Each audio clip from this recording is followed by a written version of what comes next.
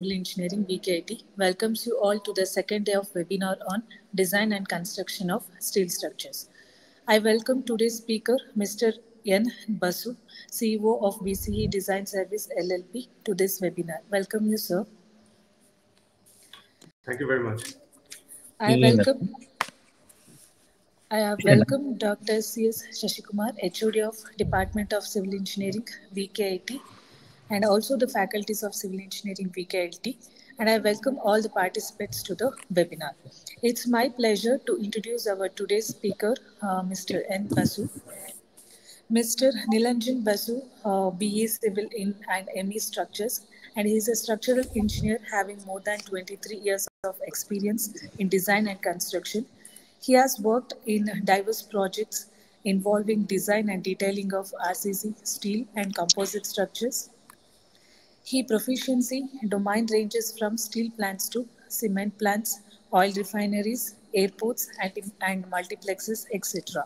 He worked in companies like Jacobs Engineering, Institute for Steel Development and Growth, before starting his own company, that is BCE Design Services LLP, formerly known as Basu Consulting Engineers, in 2007.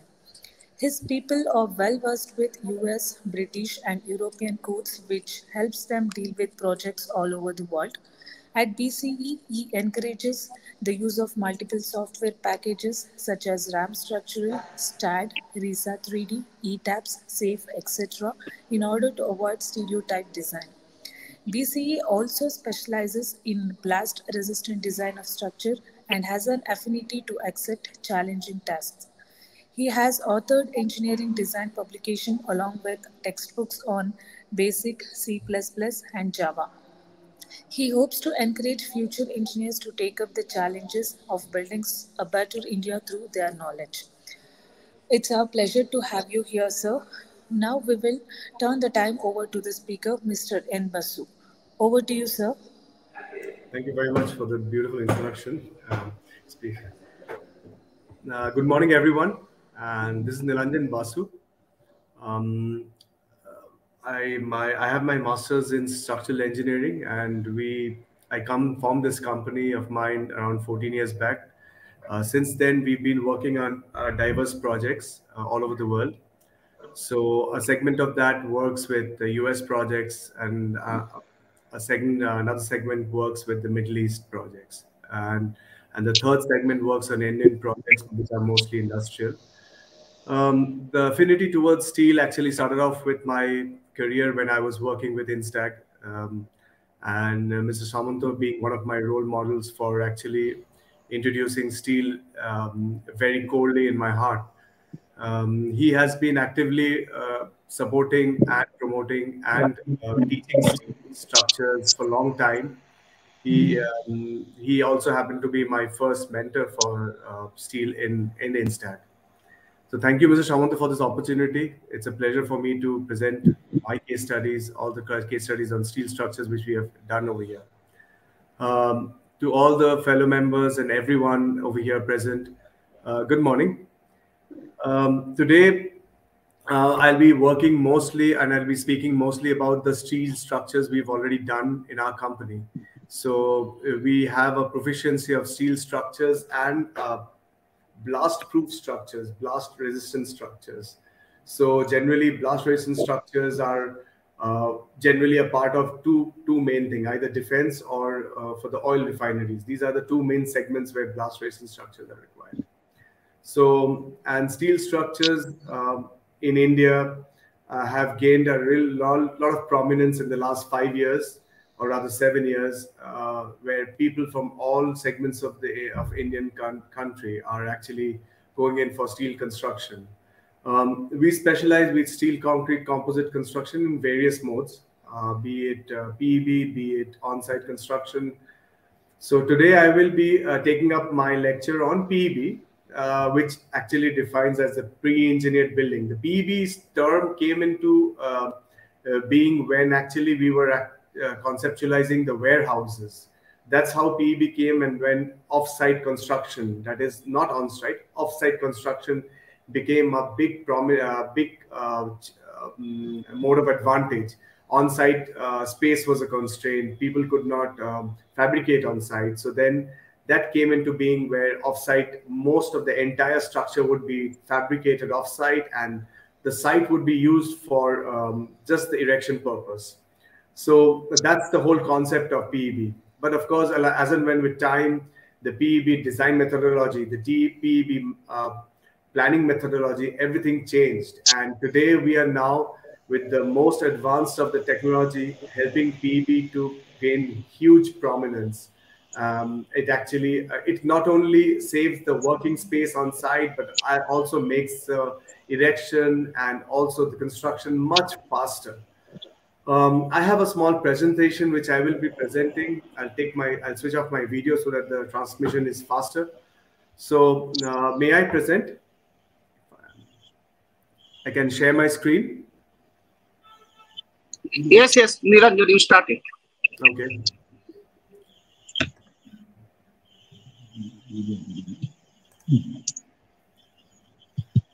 I can just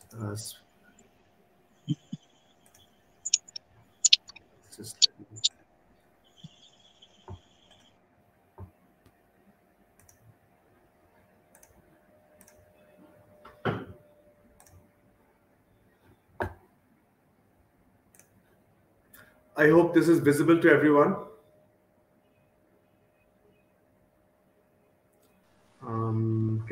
Can just someone respond? Yes, to it? Yes, sir. Okay. Yes, it is visible. Thank you very much. So, yes, as I mentioned, today I'll be taking up the PEB construction. One of the case studies, rather two of my case studies, one an Indian, one a US-based case study. So, the whole point of this the presentation is that just to make you aware what happens it's not only about the designing part. What happens when you actually are going in for a PEB-based construction? Yesterday, Mr. Shilaito Chanda delivered a good lecture on the design aspects of PEB, quite a detailed one. So in continuation to his lecture, this is just the next part of the design. So whatever pictures you're seeing over here are all projects which are being done in-house by a company. Again, let me tell you, we are a company which works on industrial in all the Indian projects. Most of the Indian projects are industrial. Again, the US-based projects are buildings and commercial. So whatever pictures you're seeing, 4 out of 5 are US projects, and one of them on the bottom right-hand corner where it's written Globe, that's the Indian project, Kolkata-based. It's a steel construction. And that's the case study I'm going to present today. So because site space was a constraint in this whole project, and just to share how we actually planned the whole thing and how we actually implemented the construction and facilitated for easy construction over there. Okay, so coming back, let's go on to the move slide. So first, just giving you a brief, because there are a lot of college students, and I believe who are part of the participants over here. For them, just to make you understand, there are 5 categories of modernization which have actually dominated in the last 20 years. Number 1, we have actually moved on to green building concept. Number 2, we have enhanced the design softwares, and enhance just doesn't mean added features. We have actually integrated them with detailing, with site, with project management so well that all these softwares are very versatile with any category of design and construction together. Coming to the third one, it's detailing softwares. Earlier, 2D was the mode of detailing. Now, 3D is the mode of detailing, where it's just not about detailing, but also about checking for clashes with other services like MEP, electricals, plumbing, ducts, everything. And so the 3D model consists of all these components, and the clash checks are done with the structural elements, so that the structural depth, structural arrangements can be changed in real time. Fourth, one of the biggest thing we have adopted even in our company is cloud computing. And I'll explain what is cloud computing as and when we progress. Fifth, the ultimate is the BIM modeling. Everything in the world, almost all the major projects in the world they are actually focusing and actually executing using the BIM modeling. That's BIM stands for Building Information Modeling. So the model will consist of every single information a project requires, starting from vendors, sections, who's the purchaser, where is the section, the time of installation, everything. The BIM modeling consists of everything. So whenever you click on any component in any structure, you'll be able to see all the details and the project management schedule, everything. So that's BIM modeling. So what is green building? So basically green buildings, I'll just give you some features of green buildings. What is this? So when you have the glazings, you look at all these commercial office spaces, you have the beautiful glazing structures, but then the glazing with the low ultraviolet factor is actually one of the features of the green building. So it's just not just to resist the sun, but also to emit or reflect the ultraviolet rays and just ingress only a low category of ultraviolet rays inside the building. Roof insulation, you can just go in for insulating your roof with different parameters, just not to reflect the heat, but also to absorb the heat, also to take the energy from that heat and then convert it into essentially working almost like a solar panel. It's not installing solar panels, but the roof are converted into almost like a solar panel grids. Then it comes the low flow sanitary. Nilanjan, sorry to disturb you. I think slide is not moving. Sorry? Slide is not moving. It's not moving. I'm not moving the slide. I'm just explaining. Okay. So basically, I'm just explaining some of the features of green building. You have the rainwater harvesting, the recycled use of landscape, the solar power. These are part of the green buildings. Coming to design softwares, we have the design softwares like STAD, RAM Structural, RISA 3D, RSTAB, ETABS, RCDC, SAVE, etc. And there's the Global and every lot of softwares which are available now. It's just not focusing on even one. Detailing softwares like you have the AutoCAD, ZWCAD, G-StarCAD. These are all the 2D softwares. And then when you come to the 3D, it's Tekla, Pro Structures, Revit, SDS2, various 3D detailing softwares. Cloud computing, I will explain a little later. BIM modeling, as I explained, it's called the information modeling. So now, okay, this is a model, cloud computing model for the projects we have with us, and we always follow this. So number one is that the first and the biggest authority is the client, and then we have the project management system, project management, and then the cloud server.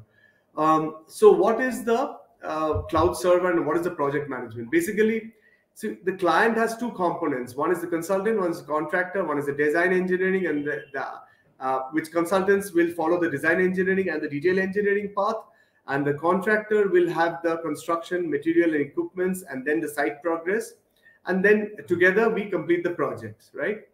But then earlier days, what we used to do is the consultants used to do the design, send it to the client, client has its own consultant or also the contractor. The contractor checks the design, says the availability of material, gives the comment, and then gives it back to the consultant, gives it back to the client to the consultant. So in the process, a lot of time is wasted. Nowadays, we don't do that. There's a central body called the project management body. So everything is rooted to that. And the project management just doesn't work on paper. The whole thing works on a paperless module where we call the cloud server. Every part of the design is getting updated real time on the cloud server. Your detailing, your design, your documentation, everything is getting updated on cloud server. And at the same time, real time intimations, messages are going to the contractor. If the contractor is required for checking, same messages are going to the contractor that there's a new update on this particular document. Please recheck and send it back. The contractor checks the whole thing, sends it back to the cloud server. The cloud server is accessible by project management team, the consultant team, the contracting team. Everyone has access to the cloud server. And it's just not about the intimation. So there is a real-time checking of what's going on. So that's about the design part. So construction, what about the real-time construction process? So what happens is, let's say I plan out a particular steel column, 3 or 4 construction of columns today. And I need a construction boom, a jig and a boom for that. For, let's say, the boom machine operator is unavailable that particular day. So what happens is that information is real-time updated on the cloud server. The project management team, the design engineering team immediately gets to know that, and they can really reroute that and say that fair enough, don't follow the column. If you can go in for the concrete casting for this particular columns, let's finish that off first, and then we'll come back to the steel column the next day. So that everything, what happened, we did not lose time because the person of the boom operator or the machine operator did not come to site. Now that initially was actually controlled by the construction team in the earlier days. Nowadays, even the design team gets update on everything what's going on inside. So even the project management is totally updated. Every schedule is updated real time. Every minute the schedules are updated. So at the end of the day, what is the progress with the site? If there are drawings pending, what is the progress with the drawings are all updated, and you have report on there. Daily basis report is there. No one has to write down or create the reports and then float it or email that. It's all done online, and it's all updated.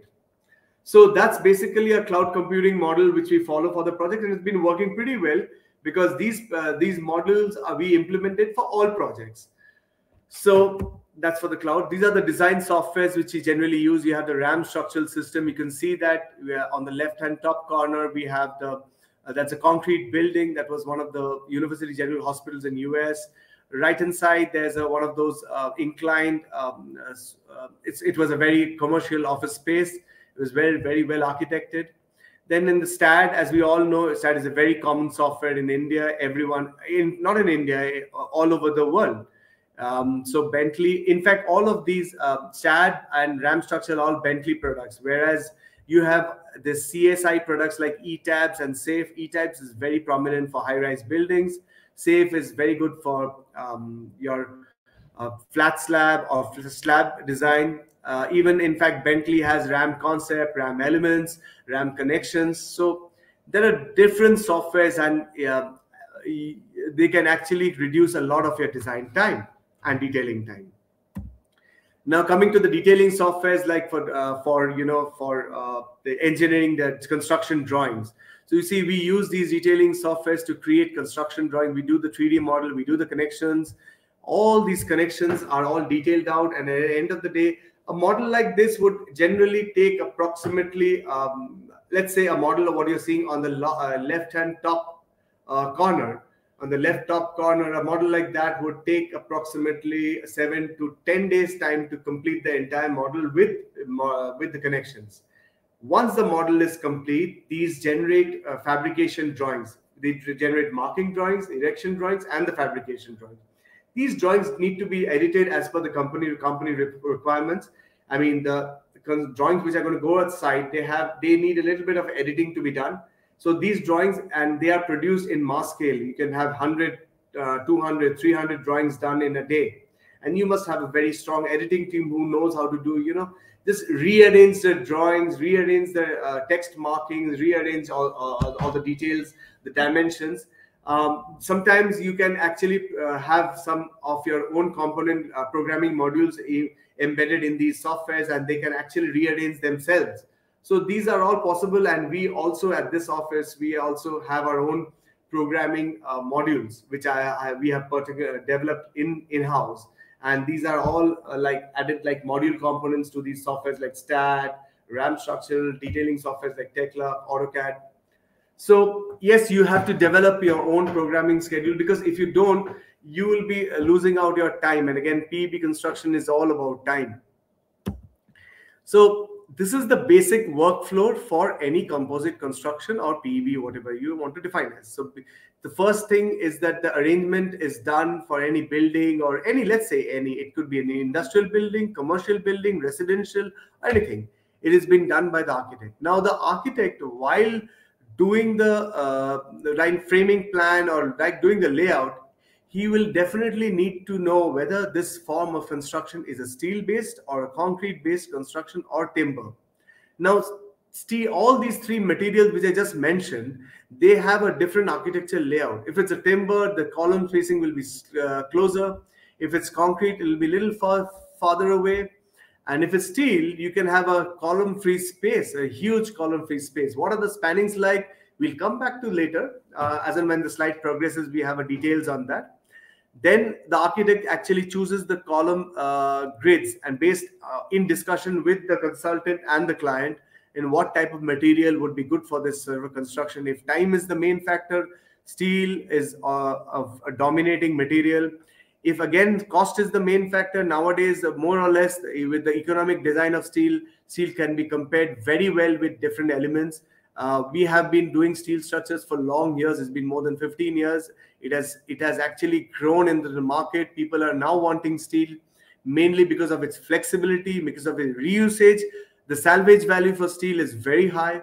You can actually reuse steel. You can resell steel. You can actually shift material. You can actually move the whole entire structure to a different site location with just minor modifications. Then once the column grids and everything are concerned, and the grids are also based on the material availability. Material, just not the framing material, also the decking material. So what is the decking material? For slabs, we use something called the composite metal deck, which is where the metal deck comes with embossments. These metal decks span, they have manufacturing spans. For example, 970 millimeter, or particular spans.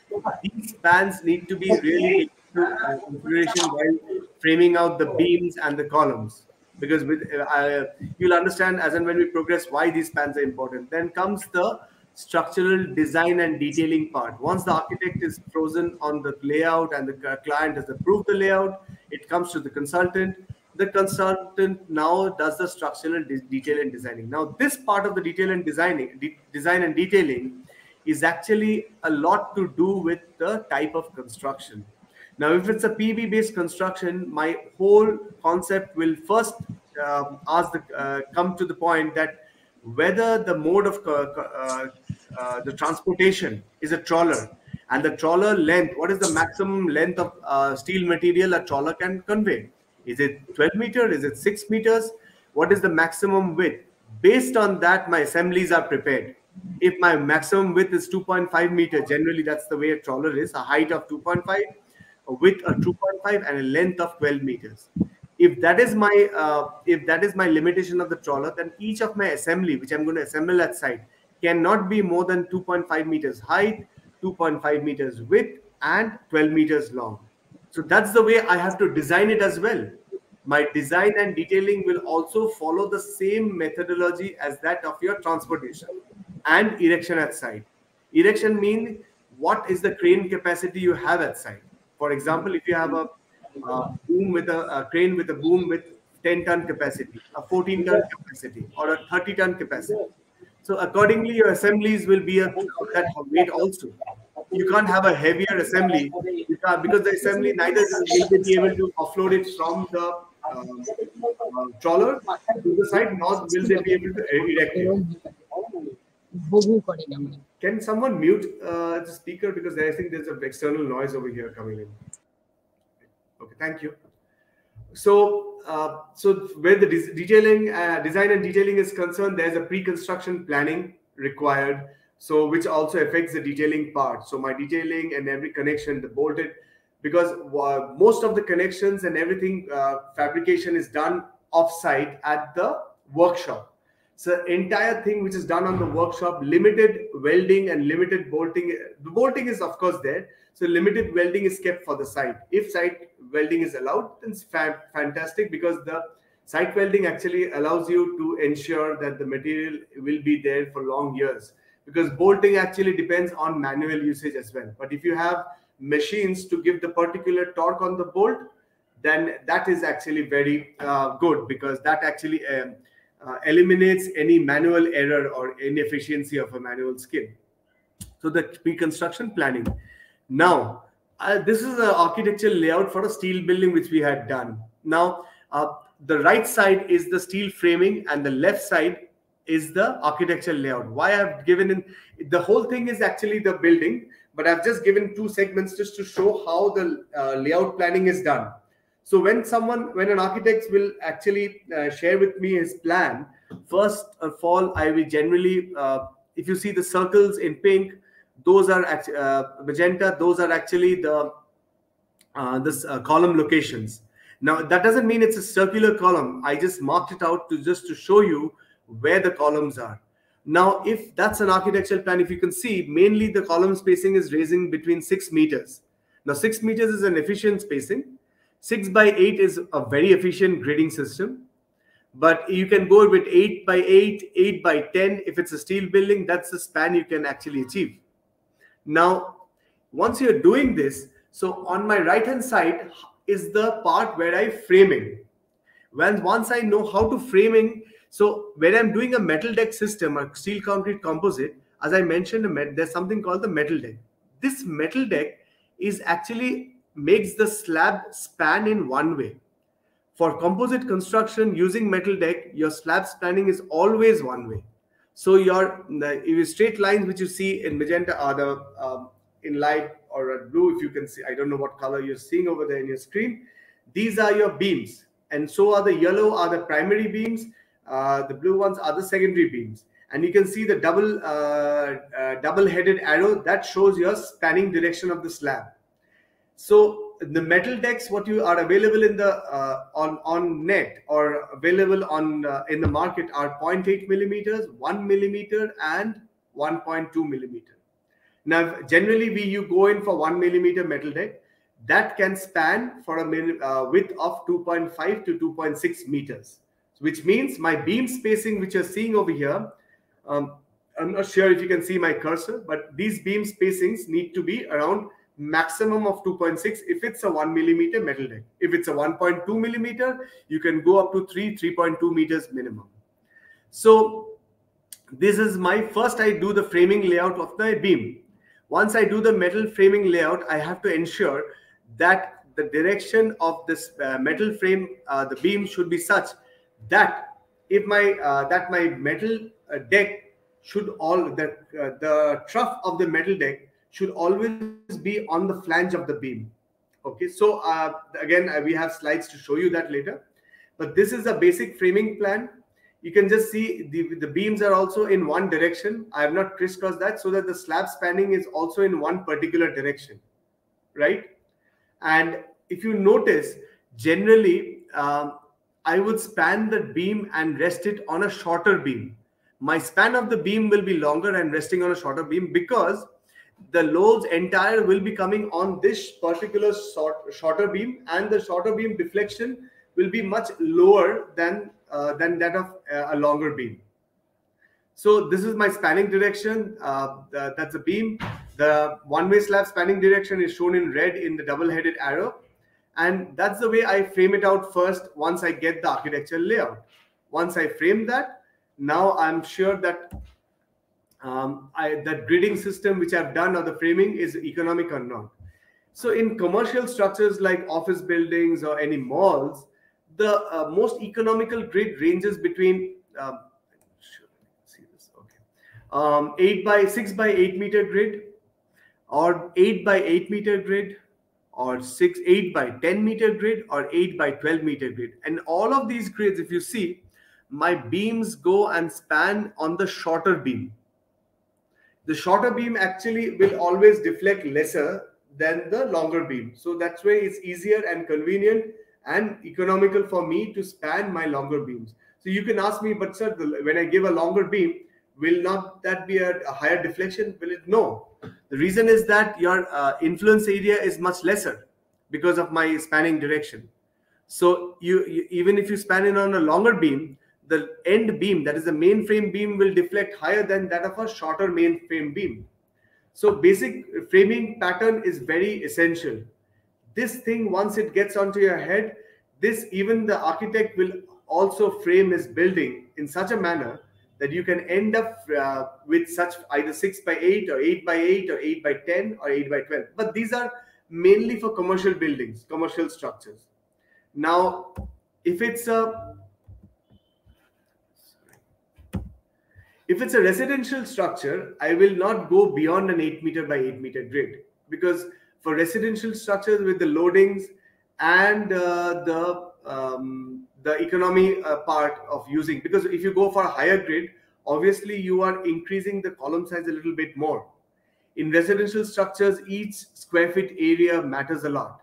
So if you're increasing the column size, your square feet area also gets consumed. And even if it may be 50 millimeter, it may be 75 millimeter, it may be 100 millimeter, but that itself is a waste of space. So for residential, we don't generally go beyond 8 by 8 or 6 by 8 meter grid. And in fact, 8 by 8 meter clear space is a very good clear space. It's not that we have not gone beyond this in residential, but it's just a case study which we have done over the years, and we found out this structure to be very economical compared to the normal gridding system of higher gridding system. So what I meant by when I say when I mentioned that you have to understand how you want to place the metal deck. If you see this on the top image, you have the metal deck trough, the trough, that is the lower part of the metal deck directly over the beam flange. So that makes it easier for you to connect the metal deck to the beam flange using the shear stud. Now, this sort of system is like a composite system where the slab and the concrete slab and the steel beam acts together as a single material and acts like a T-beam. Otherwise, concrete has its own MK value, steel has its own MK value, and that two different materials, unless you integrate that, steel beam will act as a particular rectangular unit and concrete slab will act differently. So the neutral axis of this whole system, if you make them act separately, the neutral axis will come down and the beam depth will increase. But if you make this into composite, then what will happen is that it will act like a T-beam and the neutral axis of the whole section moves up and your beam depth is economized, right? So to the deck. Now, what is the purpose of the deck? This deck with embossment, when you are using a deck with embossment, it is called a composite deck. So what does the deck do? Essentially, I mentioned to you that the deck actually makes the beams span one ways, right? So the deck is your bending reinforcement. The beam does not need any further main reinforcement. All you need to do is, in such a construction, just to give only the distribution reinforcement on the top. That's it. We use distribution reinforcement of 8 dia bars at maximum 250 or 300 spacing, and that's good enough for this whole thing, because this metal deck is your main deck and is your reinforcement, and the embossments actually embeds, or rather integrates, the concrete slab with the metal deck so that they both act in unison. Then what is the purpose of the shear stud? The shear studs integrates the slab with the I section or the steel beam, so that the slab and the steel beam acts in unison like a composite member and it works like a T-beam. So this is basically the system of a composite beam and slab. Now, for example, on the bottom image, if you see the metal deck placement, if it's wrong, then what will happen is that you'll have a trough, you'll have a crest, that is the top of the metal deck on the flange of the beam. What happens then? You can't place the shear studs. This shear stud cannot be placed any further because it's not on the beam flange, and you lose the integrity or the composite action of the slab and beam. At this point, the shear studs are not possible to give, so it's not required. The beam acts separately, the slab acts separately. Hence, the beam depth at such location, if you place your composite decks in such a manner, the beam depth will increase, and this is not a composite construction. It is basically a beam and slab, steel beam with concrete slab, separate construction, right? So this is your basically a slab and beam concept. Now, this is a particular framing which we did. You have to understand, in PB construction, we have to define the gravity and lateral framing. Gravity framings are those members, be it column or beams, which take in only vertical loads. Lateral members, or the ones which are marked in red, they are the ones which will take vertical as well as lateral load. So these softwares like RAM Structures, they allow you to define a member, whether it's going to be a gravity member or it's going to be a lateral member. Lateral members, because they take in bending lateral load, they will go for lateral bending, and hence those section sizes are higher. Whereas the gravity members are of lower section size because they only take in vertical loads, no lateral loads. So you can actually redefine, so from softwares like RAM Structural, you can actually redefine these gravity, and which makes the structures more economic, right? So this designing can be done at the early stages and in consultation with clients. Mind you, when you define a member and a column lateral, you are actually converting that connection over there into a moment connection. Unless you give a bracing and then convert that into, the column will be a lateral member, but the beam will not be a lateral member because the bracing will take the lateral forces. The beam is only going to be taking the vertical loads, which means it's a gravity beam. So now we generally speak to the architect that where we want to put the lateral framing. The whole purpose of introducing lateral framings on the whole system is that so that to resist the deflection and the bending. The deflection, the drift ratio, or the ratio between the floor to floor, the drift ratio of each floor to floor, we don't take it more than 0.0033. So that's the drift ratio we take. This is one of the residential buildings we had done over here in steel. This was a small residential building done in the earlier years in our company. So, but this framing pattern is what I wanted to show you. So these are different categories of spans you can achieve. For reinforcement concrete flat slab, you can go with 6 to 8 meter span, rather 6 to 7 meter spanning. Integrated beams with precast, you can go up to 10 meter. Then you have post-tension concrete flat slab. Composite beams and slab, it varies between 7 to actually 15 or 14 meters. So this is the spanning you can do, unsupported spanning of beams. Fabricated beams with web openings is like a castellated beam. So that can actually span up to 20 meters. A cellular composite beam can also span up to 20 meters. So the composite beam said there's a different spanning range and the depth achieved in these different types of steel construction. These are done based on our projects and our experience in the last so many years. And these we have found them to be more or less true for all the projects. So this is one of the projects which we had done. At the left-hand side is the Globe project, and the right-hand side is one of the PineMed project in US. So these are all steel-based construction. Globe project was in Calcutta. This is one of the first hollow section concrete buildings of Calcutta with composite structure. This is done in around 2013-14. We completed the structure, the entire shopping mall. It's a 55,000 shopping mall in exactly direction was done in 3 months' time. Everything complete. And mind you, it was in the heart of the city where just surrounding, just when you go outside this, it's very congested. So the entire construction had to be done in PEB mode, prefabricated at workshop and erected at site. When I meant by fabricated castellated beam, I'll just show you an example. Please look at the right side image. That's an I section of 230 depth. And when you cut the profile in a trapezoidal manner, you can actually achieve on the left side is your final depth. The 340 millimeters of depth is achieved with that castellated section. All you need to do is cut, take out the section and weld it in that joining points, which you can see. The central hexagonal is an opening. So these are the openings. In the top image, you can see we have used a Virendal girder system where the openings are there in such a manner that any ducts and fire lines can pass through the beams and not below the beams. So basically, this is how a metal deck works. A metal deck has a shear stud. The top image on the left-hand side shows a shear stud already welded. There are embossments. You can see those embossments on the sheet.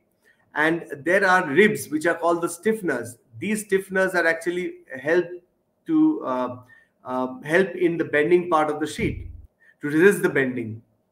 So the image over here in the beneficial side is that you place the shear stud on one side of the trough so that the shear studs are placed in a staggered manner. If it's a single layered shear stud, you can just have one row of this. If it's a double layer, then we place it in a staggered manner. So the spacing between the shear stud is generally 3 times the diameter of stud. We generally use a 19 millimeter dia stud with a height of 90 millimeter. That's generally the studs which we are readily available in India, and it's one of those. It helps in economizing the design. So if you see, so one side of the beam is like where the shear where the metal deck spans. So which is like given as the mezzanine end beam, and the joist over here. The deck spans across that. So that's your spanning direction. And there's another beam called the main beam. This main beam is where the deck ends. And where it ends, the trough, that's the lower part of the deck, that is the lower part of the deck, should be above the flange. As I showed you in the image earlier, that if it's not above the flange, it's not possible to do the shear studding or connect the slab with the beam. So that's a part of the shear studs. Now this is a typical framing of a steel building which it's ongoing in Calcutta, and this is the shear studs layout which we give. If you see on each beam there's a bracket and it's marking of 12, which means between that span 12 numbers of shear studs are required, and there's a maximum spacing also we give. The metal deck system which we used over here was of 960 millimeter, 1 millimeter thick, and a BMT gauge of 550 with Z's 275 grade of steel. Now, I'll show you how the metal deck layout is there in my next slide. So over here, this is basically steel frame building. You can see the columns, and there's a cantilever on both sides of 1.25 or approximately 1.5 millimeter, 1.5 meter concrete on both sides. This is because of the space constraint, and this particular building had a wall around. So we did not demolish the wall. There was an old theater hall. So we just demolished the entire theater hall. The periphery 23-meter high wall was kept standing with temporary trusses on the top. And from inside, the whole building of the shopping mall was built, and the whole thing came up from the center with only the erections done at site. The fabrication of all these column, beams, connections, everything was done off-site at the workshop. And over here, just erected at site with erection bolts and welding at site. And you can see the central opening, you can see in cross mark. That's where the direct system, direct is a fabrication erection system. The direct system was placed in that central, and that direct system had access to all corners of the building. And with that direct central system, all the members were placed in the center, and the erection was done with this whole crane and the direct system, which was placed in middle, and then all the points were accessed used for erection purpose. So this is the metal deck. So when I mentioned pre-engineered planning, it means I must have a metal deck drawing as well. Now this drawing actually not only marks the metal deck number, it also shows between what and which metal deck number is spanning. For example, MP metal profile 103, 3250 is the length of my metal deck, and 103 is my number, and 5250, and then that can MP 103 can be on the top. You can see MP 102, that is 5090 is the length of that particular metal deck, and the number is 102. 104 spans 4.5 meter, and that's why it's given a different number of 104. So this is how a metal deck number is given. So deck sheet number is MP103. You can see with the arrow marking, and deck sheet length is 5250. The measure from the outer edge of the beam. Outer edge to outer edge is where the metal deck spans. Okay. So the BOQ, or the bill of material of the metal deck, is shown in a table below. There the part mark is given, the length of the material deck is given, and the quantity is given. 19 numbers of MP101 is required at site. So we will be marking the entire number of metal deck, which metal deck is placed where, and all they need to do is that they stack the metal deck, they get it to site, markings are done at the workshop, and all they need to do is that just place the metal deck on the beam with a tapping screw and then weld it with a shear stud. The shear studding is done using a Nelson stud gun. So if you see that on the left hand side, you can see the stacking and the indent markup of the metal deck on the left hand bottom corner. On the right hand top is your prefabricated hollow sections which were brought to site.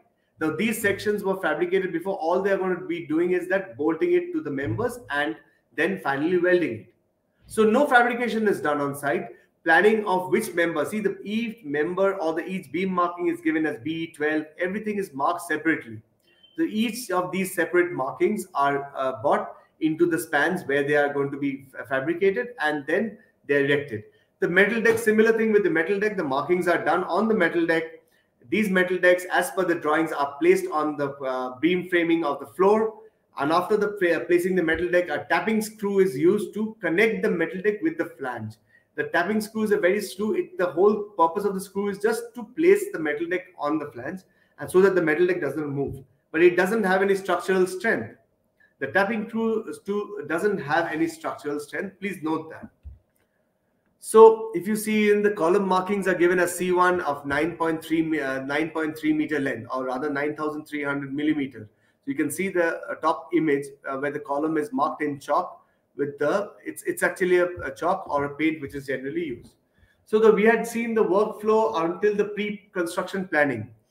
Once the things are metals, after the whole thing fabrication is got to site, we then erect the steel frame. First the lateral and then the gravity.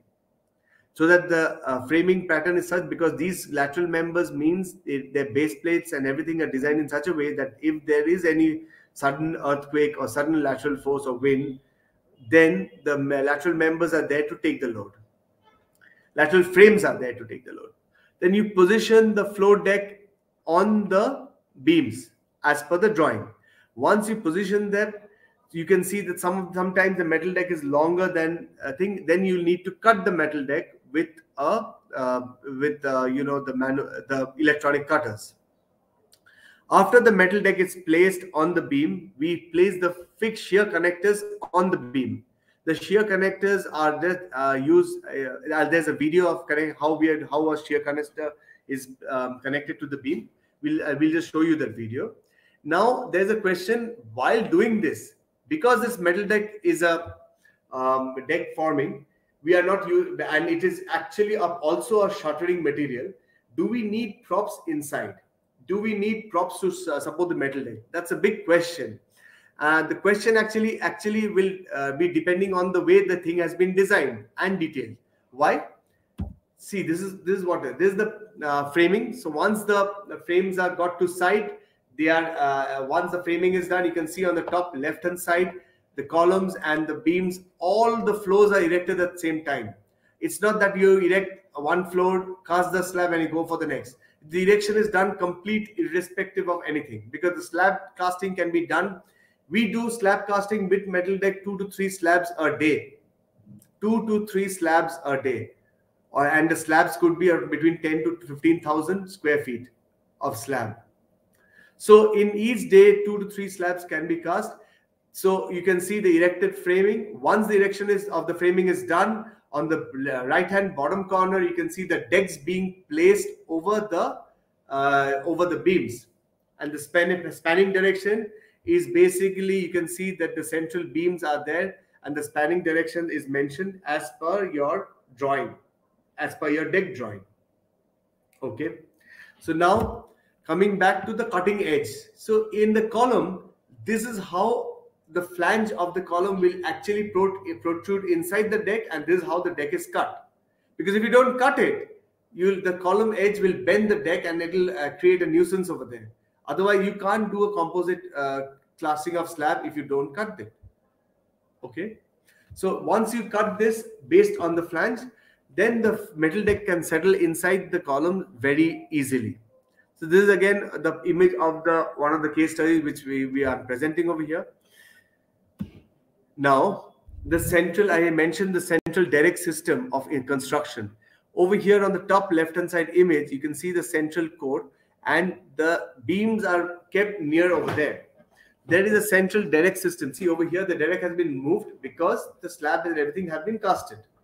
But the derrick is placed centrally over here in this opening, and the entire tower mass of the derrick is also supported. And from there, all the erections are done at different locations. So once the deck is placed from below, this is how the whole thing looks like.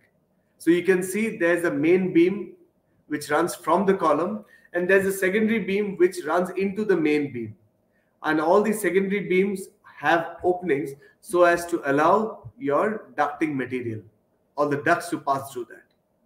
Now, if you understand, it is very important to save on the clear space, height of the building. So if you allow the ducts to pass through the beam, then you don't need to waste the space below the beam to pass the duct and then do the clear height, which means I'm saving on each floor.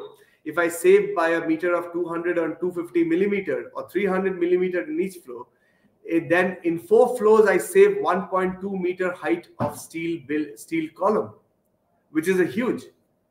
For a 4-story building, if I save 1 meter height of column, it means a huge saving in steel tonnage. It means that even my wind pressure also varies little on the lesser because of the lower height.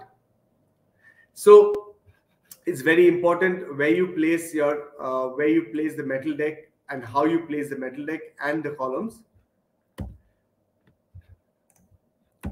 Okay.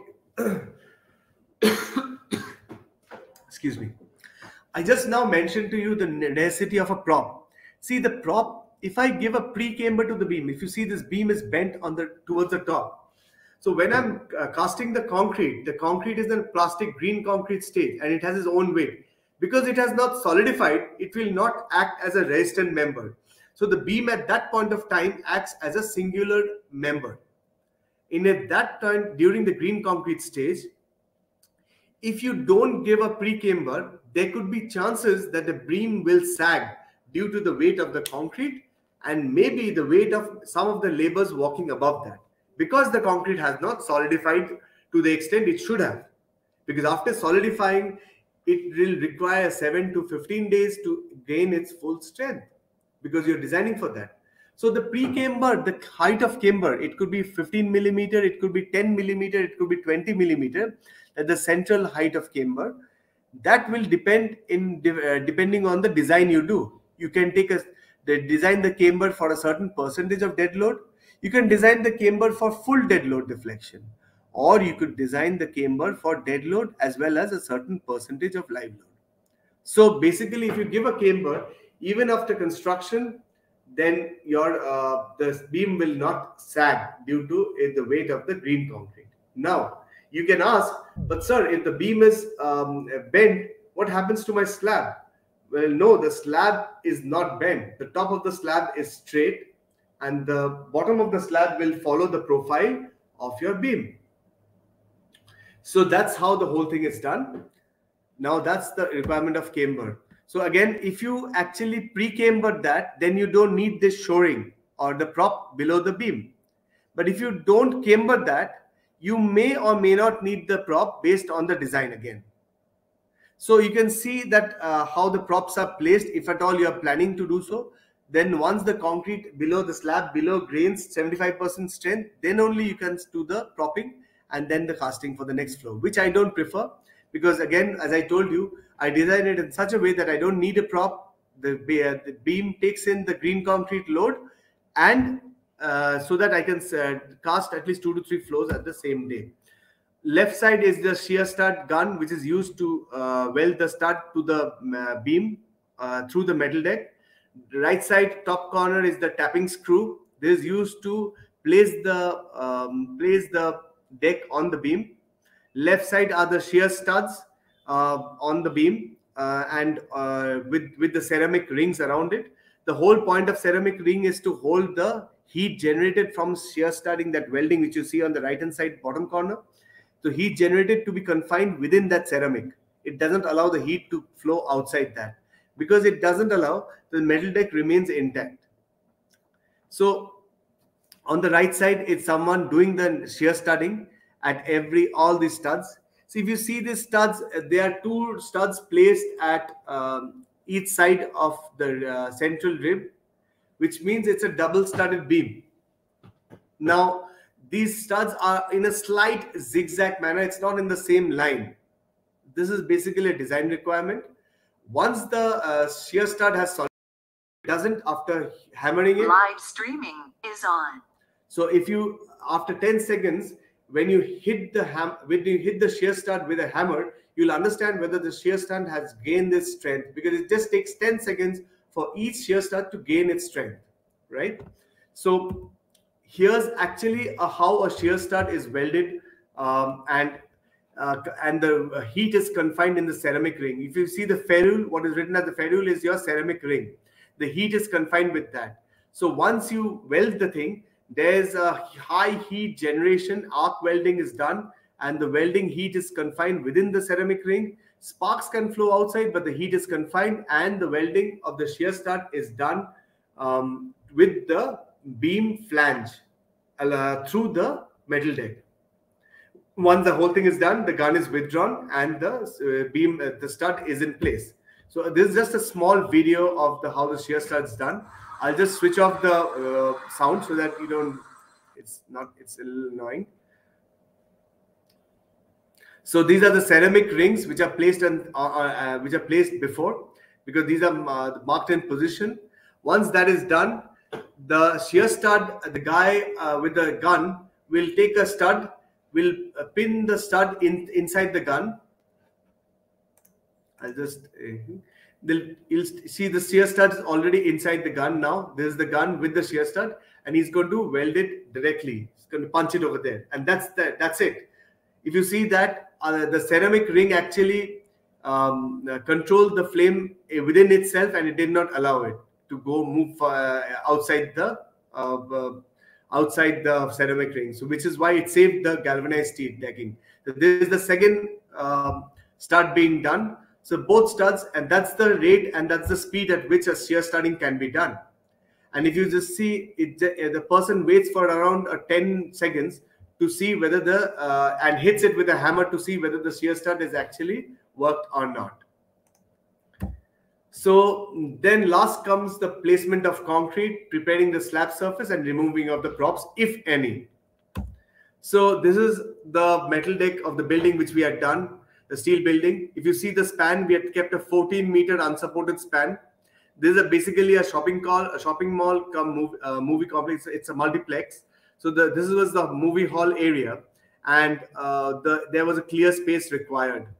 This is the edge of the cantilever portion. You can see the periphery wall. Mind you, the cantilever portion does not rest on the periphery wall, and it's a freestanding wall. Only it gives the beams, steel beams act as a lateral resistance to the freestanding wall, thereby reducing its unsupported span length. This freestanding wall was built in the earlier days, and when we built this mall from inside this whole thing, so the freestanding wall was just standing without any support at mid levels.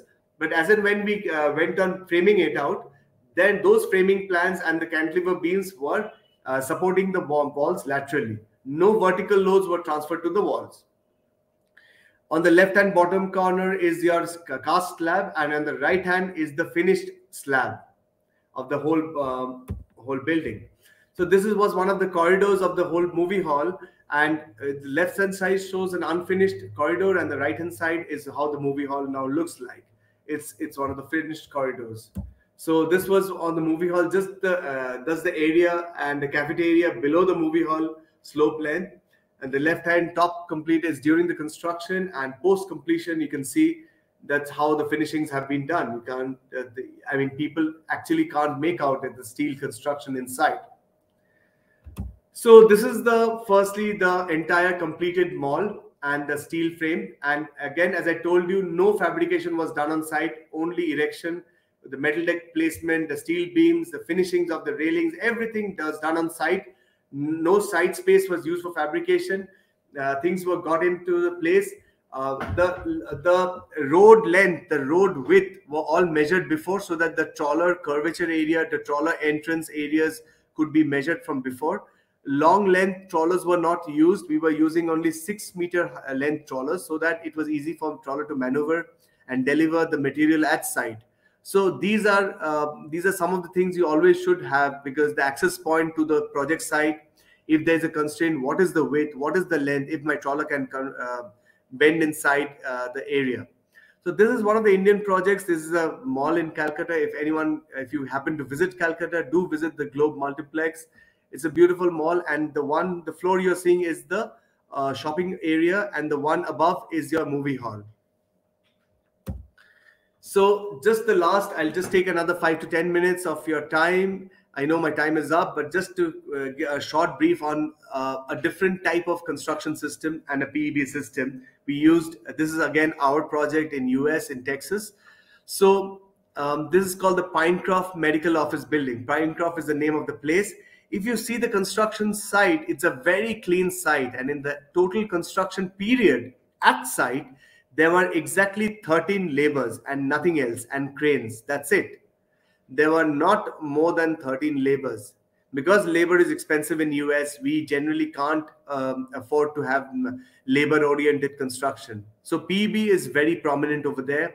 Pre-engineered building construction, where the pre-engineered planning is done off-site, fabrications are done off-site, and the site is used for erection. So again, in this sort of construction, you can see the columns inside. There are no periphery columns. There are only columns inside the buildings.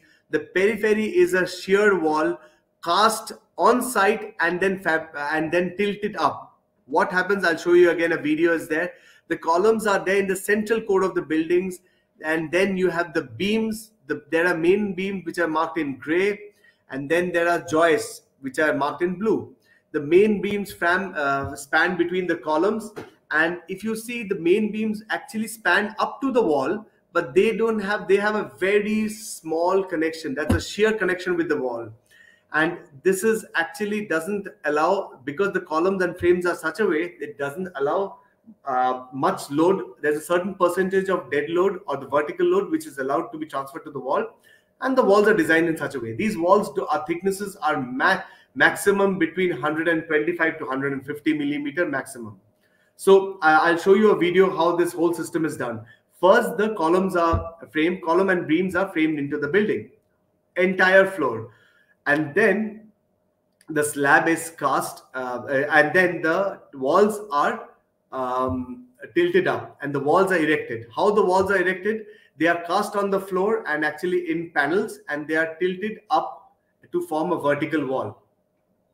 So the openings and everything are are kept during the time of casting.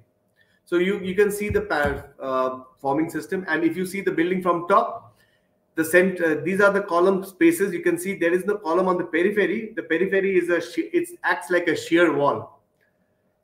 You have the columns in between. The beams, you can see how they are spanning. We always give beams in a single direction, as I've shown you earlier also. That's the way construction are done for composite. Tilt-up walls are on the sides, and this is actually how walls are tilted up. You can see the tilting up of wall being done in one of the pictures on the top left-hand side. The right side top corner is actually showed a wall. Once it's done, before the framing is done, there's a support system given on the wall. Once all the four sides of the walls are done, then the support system, internal diagonal support system which you are seeing from the wall, are taken off. They are done just to ensure that when the wall has only one single wall side is done, so that those support systems are required. Once all the four sides are done, the support systems are moved. So here we have a simple video of how a tilt-up wall is done. It's done by one of these companies in US called the High Tech Tilt. So they show you how they frame in how the panels are framed in.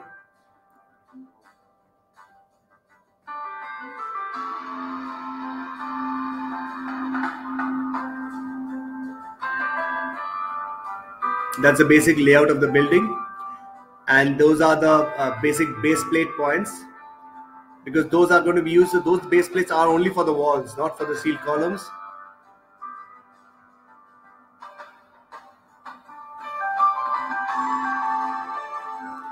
These are the main frames of the buildings, the ground floor framing, and then there are the top floor framings also. That's the ground floor being cast.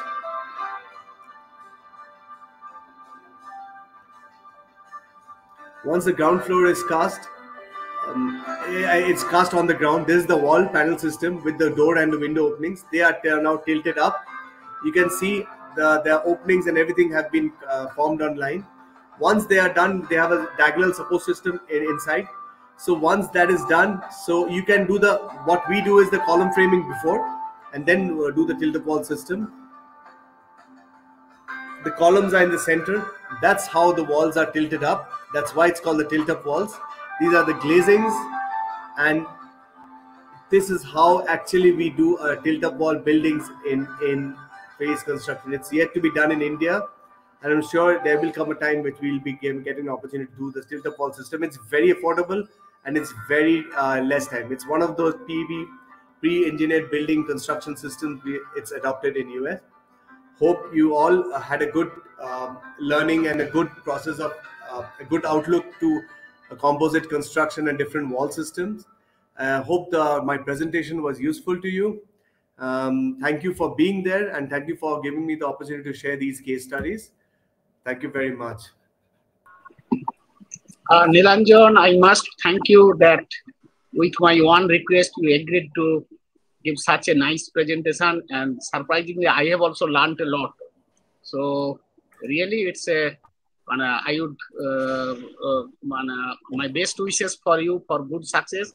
Really, you have offered me a new concept, and I have learned many new things, and I think all the participants also learned so many things. It was excellent presentation. I must thank you. Thank you, sir. Amantuda, this is the very thank you for the opportunity. Thank you very much, sirs. The professors are the best place to learn. We start our learning from our professors. We start our knowledge from our professors, and then that's we pay our homage and our what we call as Guru Dakshina to our professors.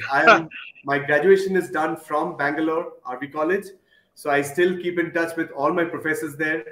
And I'm indebted to every one of my college professors who have actually enhanced knowledge so well in me. So thank you. Nilanjan, thank you very much. Thank you. Thank you so much. Sir, 1 minute, sir. 1 minute. Yeah, any question, answer? Yeah. Sir, I am Shashi Kumar speaking. I am the HOD of VIVEKANANDA, Civil Department, VIVEKANANDA Institute of Technology. We are happy to have you today on this webinar, and we are happy that you are a Bangalorean. You studied here, and thing to know is even RV College students have participated in this webinar. And I think we have certain questions are there, sir. A few questions. Can you please take it up? Absolutely. What? Varneshri, can you just go on? Yes, sir. Yes, sir. So what are the instances of manual intervention during detailing using standard software, and how do we record those interventions?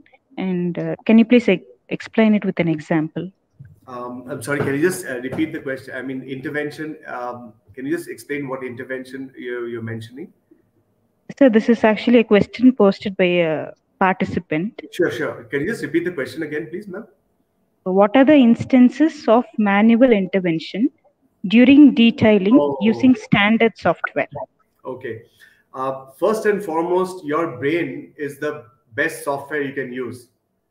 Softwares like STAD are just an equipment to actually modulate your brain. Softwares are an application. What you mention, the way you model is entirely to do. If you're asking me what is the manual intervention, at every point of the software is your manual intervention. Starting from the method of modeling, your framing plan, what you're going to have, your end connections, your releases, the end forces you are visualizing. And before you create or run the model, you must also understand and you must have an idea what my forces or what my loads and my results are expected to be. Because if I don't have that idea of that, then I will never be able to understand whether my results are right or wrong.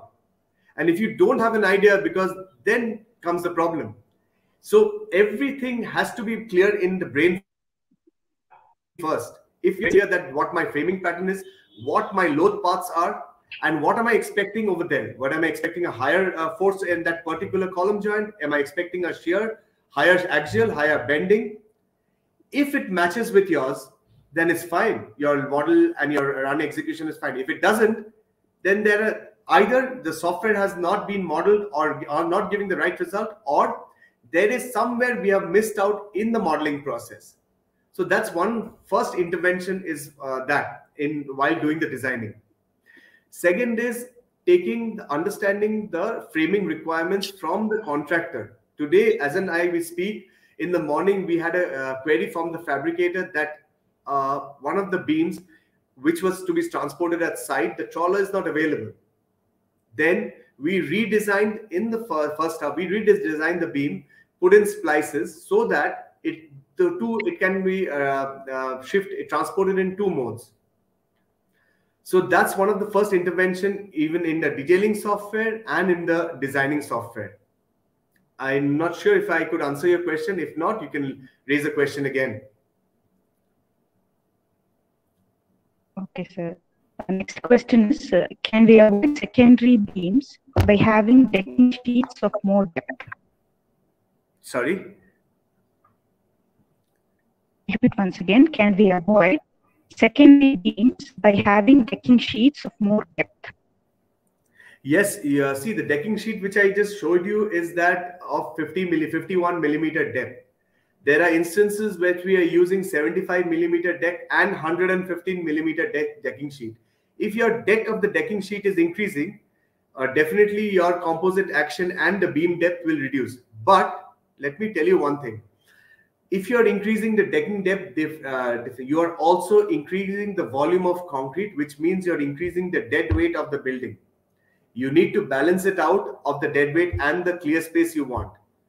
There are instances where we actually don't frame the decking sheet on the top flange. We frame it on the bottom flange of a built-up beam. So what we do is that we use a regular top flange, a maximum of 150 millimeter, then a 300 millimeter depth beam, and a bottom flange of, let's say, 500. So you have almost a 250 projection on each side of the web.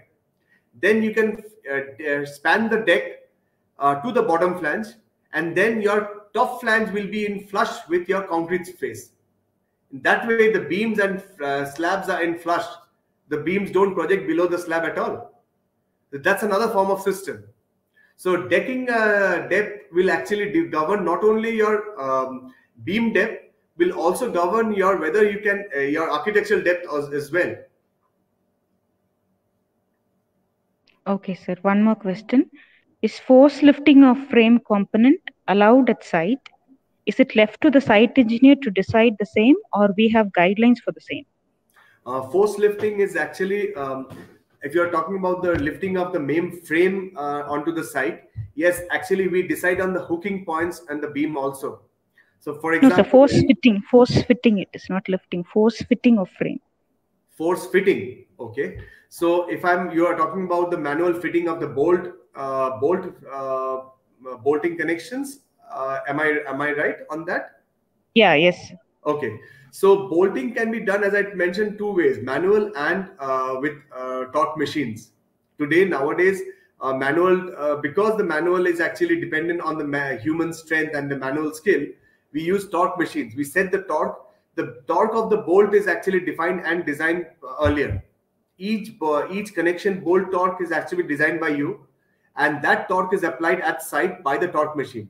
And there's a calibrator in the torque machine. That calibrator actually shows you whether you have achieved that particular torque. The bolt capacity torque can be of high, but you don't go up to that capacity, because if you go up to the maximum capacity of the bolt torque, what will happen is, if there are unforeseen forces, there could be a torque failure and a shear failure on the torque head of the bolt. That can fail. So generally we achieve up to 75 to 80% of torque value of the bolt. And force fitting is done on site. If it's a bolted connection, force fitting is done. If it's not a bolted connection, even if it's an erection bolt, the fitting has to be done in such a manner that in case of a calamity at site, the bolts don't fail. You may not have designed the connection for bolt. Before even welding, there could be a calamity at site of the cyclone. What happens then? Your erection bolts also have to be designed in such a manner, but it should not be uneconomic. It has to be done in such a manner it can take in the cyclonic load. So these are balances you do at site and during construction, based on the height of the framing, based on the height of the building, where the building is located. Okay, sir. Next question, what is the maximum limit for a tilt-up wall system height? Maximum And limit? is a tilt-up wall earthquake resistant? Maximum limit for a tilt-up wall system height.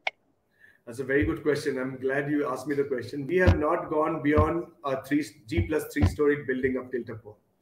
The reason is that you can understand, because you have to tilt the wall up, and often the tilting has a bending force involved.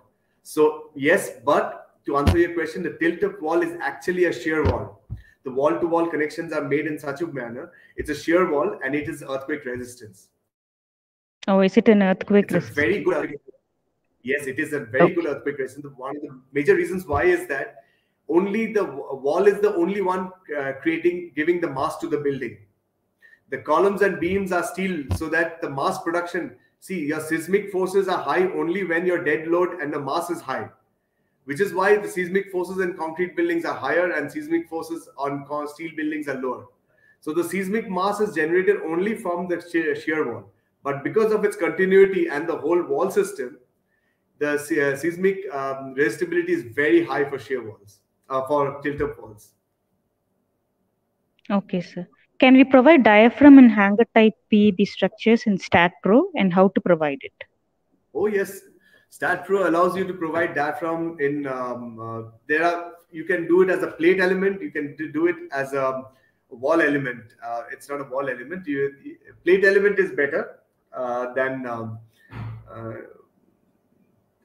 what is the other form? Surface element. So the plate elements you can actually define. So there are two ways you can define. In STAD model, you can actually frame out the plate element, give it the particular thickness you want, and that plate element will will have stresses inside. You can check the stresses and then design it in a different software. We have connectivity between RAM wall system, RAM elements.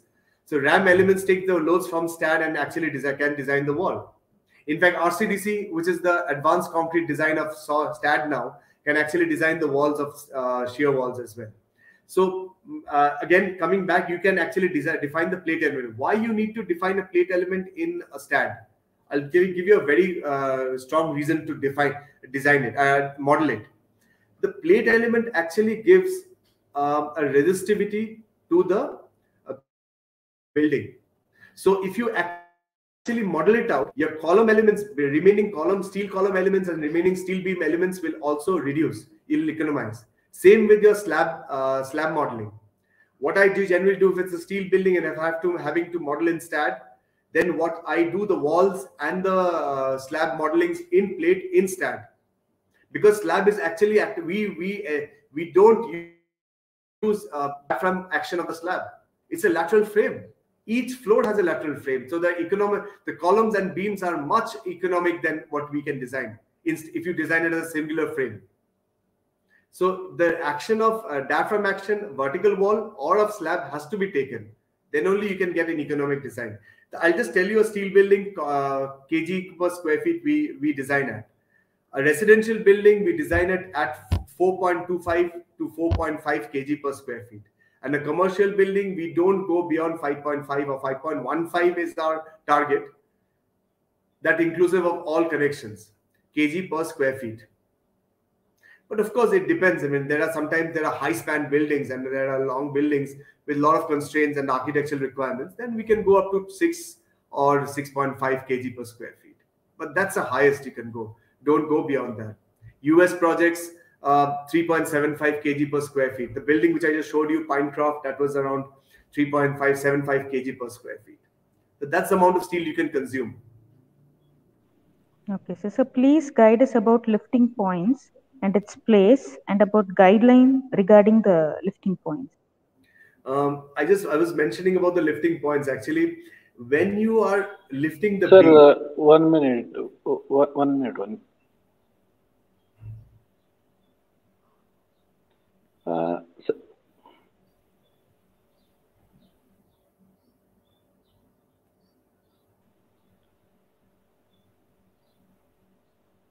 So please continue, sir.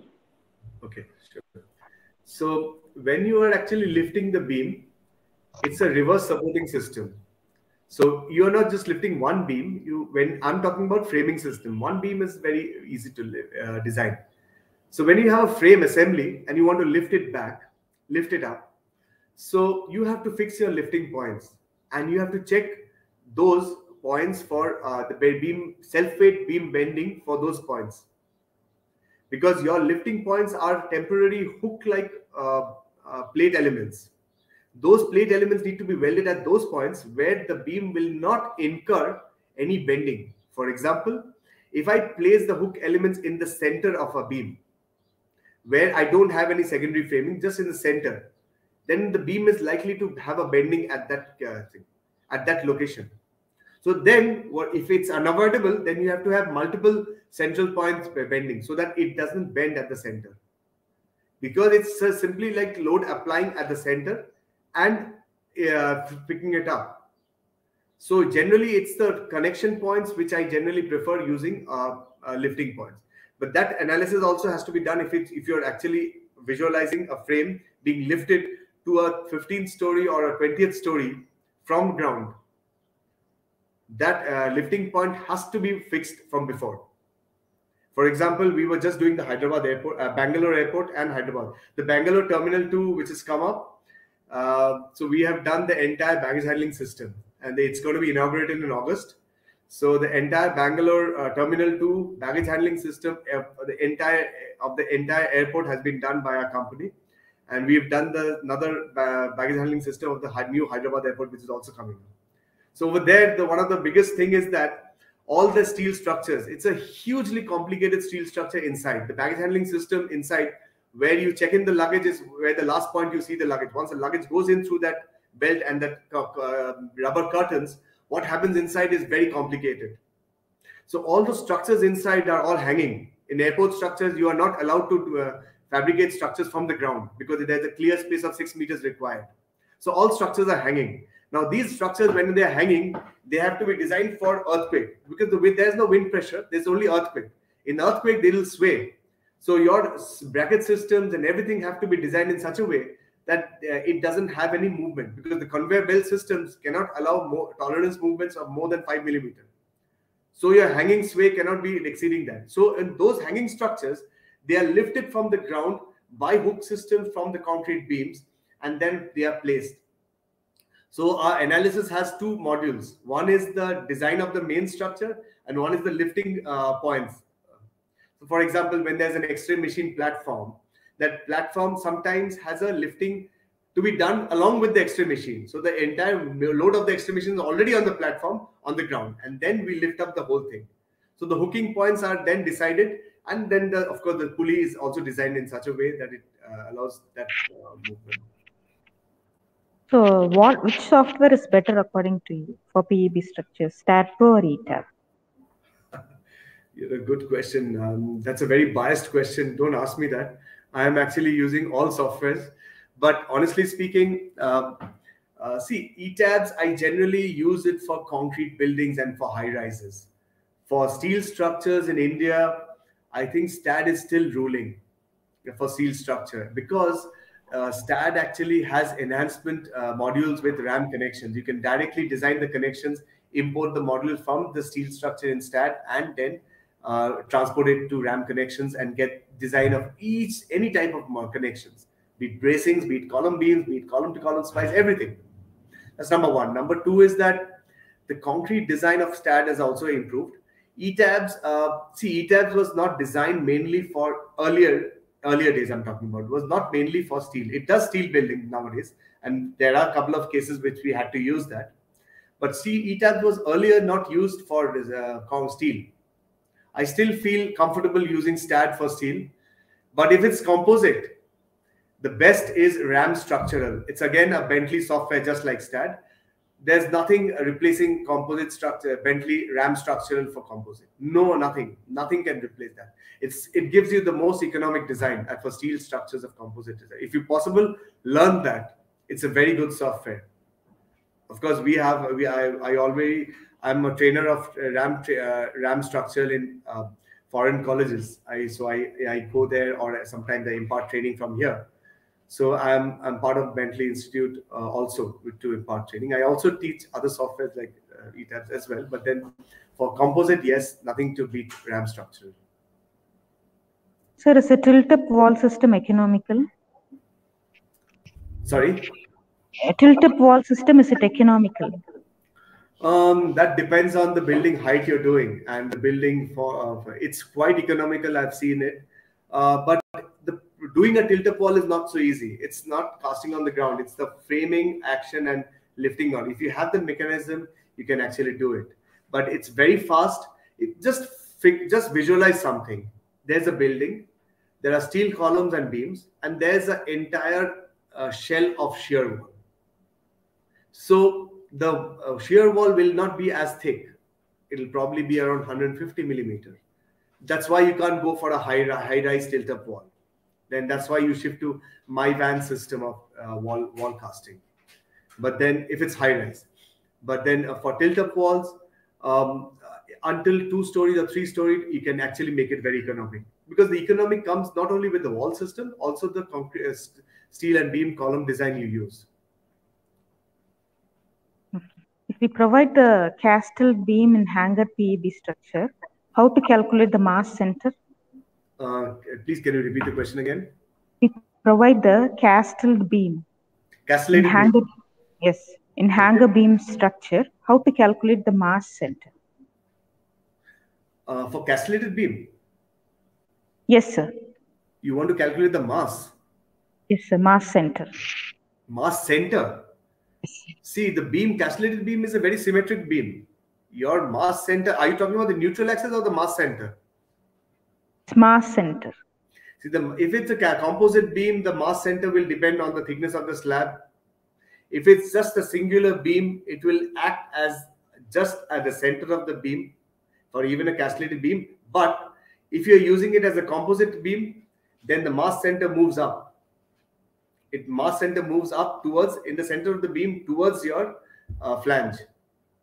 But if you want to calculate that, actually, it's if you design it as a T-beam, if you're talking about, there are 2 mass centers you can develop. One is at the point of cross section of when there is an opening, and at the point of cross section when the full section. Generally, if you want to take a critical section, then the opening needs to be taken. If you want to calculate on a conservative basis, then you have to take it in the middle of the solid portion and the opening portion. That's a balanced portion, balanced way. And in fact, that's the actual way it will behave. That's why it's called the castellated beams.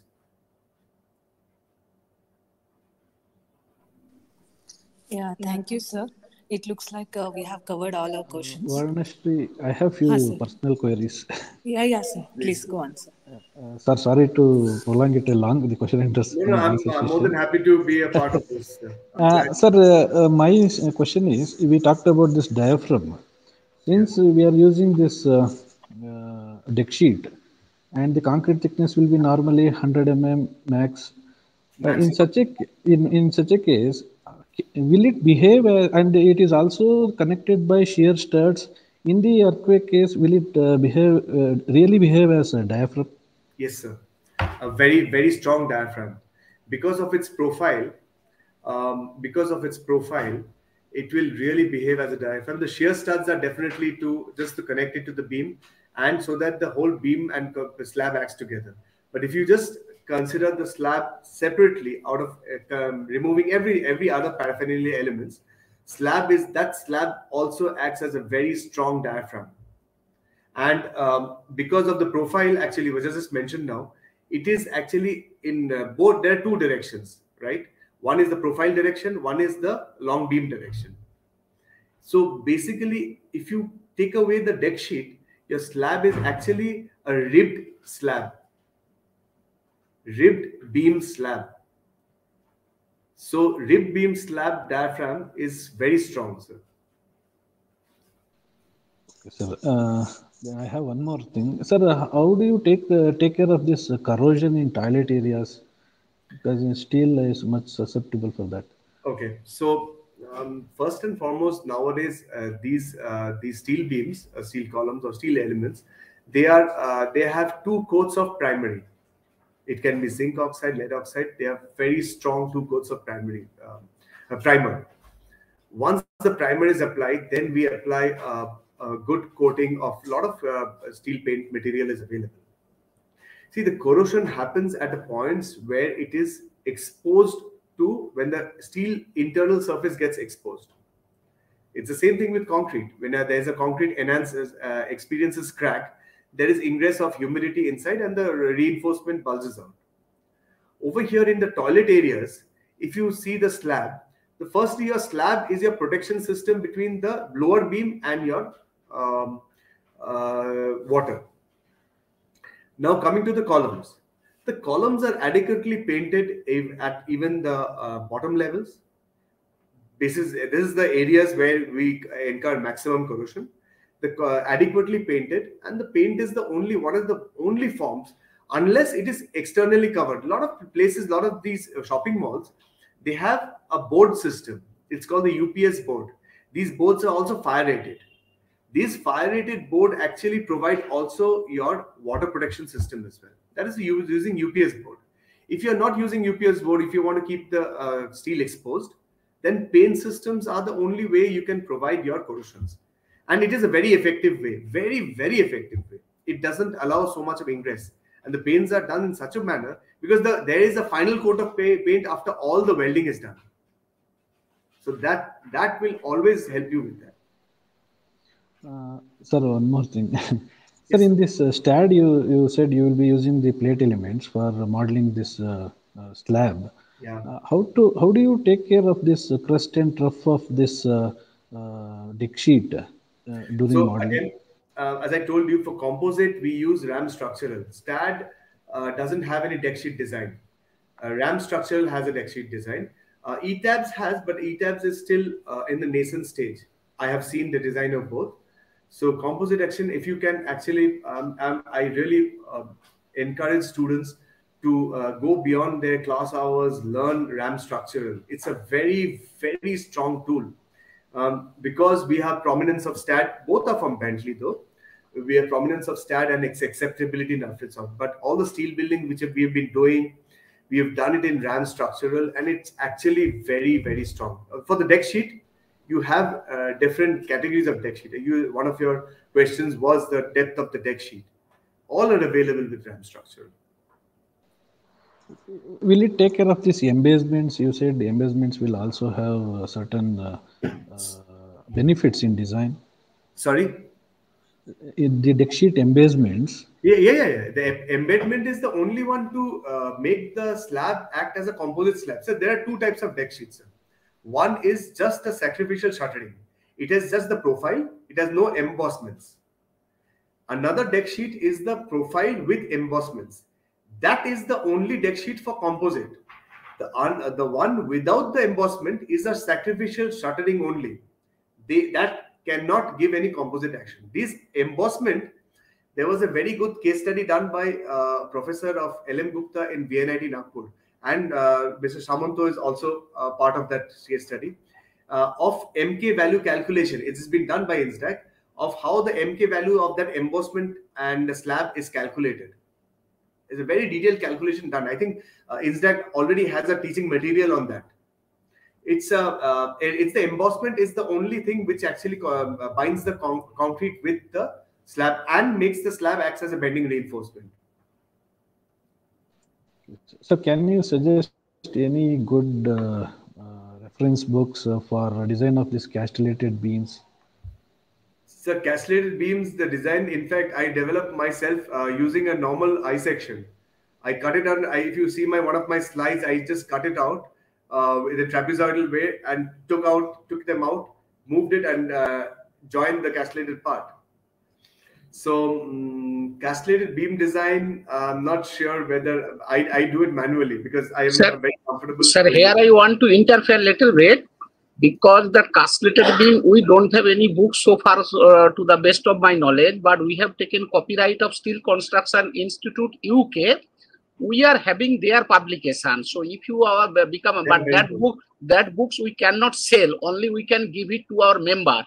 So I have to cross check if anybody of you become our member, then we can give it free of cost, but we cannot sell those books. That is the limitation. Otherwise, we have to purchase it from the SCI UK itself. So, so they are having number of publication on these castellated beams. Okay, sir. Sir, Okay. yes, in one of my structures, if you see that I use a Virendal girder system, in fact, that system actually gives me the same depth and a much better, wider opening. Castellated beams are good for with circular ducts. In Virendal girdle, you can use circular and rectangular ducts together. Try this. Virendal is our old engineering system. That's a very effective one. So thank you for answering all our queries. I hope I was able to give answers. It's been a wonderful lecture for all of us, and I think all the participants really they have enjoyed your presentation. It was very attractive, Nilanjan. Thank you very much. Thank you, sir. Case studies, most of the time we do not able to get the case studies to be seen, because normally we will be in a teaching profession, and most of the times we do not go for this consultancy act, and we may not get that good chance to involve in the live projects. I think really you have enlightened us. I feel all the participants have earned the knowledge, and I am really thankful to you, sir. It is my pleasure, sir. Thank you. Thank you for the opportunity to presenting this. I have more than 93 steel building case studies with me of my own. So it's always a pleasure to help anyone if he wants any knowledge on that. Thank you very much, sir. Thank you so much, sir. Thank you very much, everyone. So I think, sir, we should close the session. Again, we will start at 2. Yes, sir. We shall start at Nilanjan, thank you very much. Again, I will call you. 2 o'clock. Thank you, sir. Thank you. Okay. Thank you. I request all the participants to come back at 2 o'clock. The session will next session will be starting at 2 o'clock exactly. Kindly accommodate. Thank you.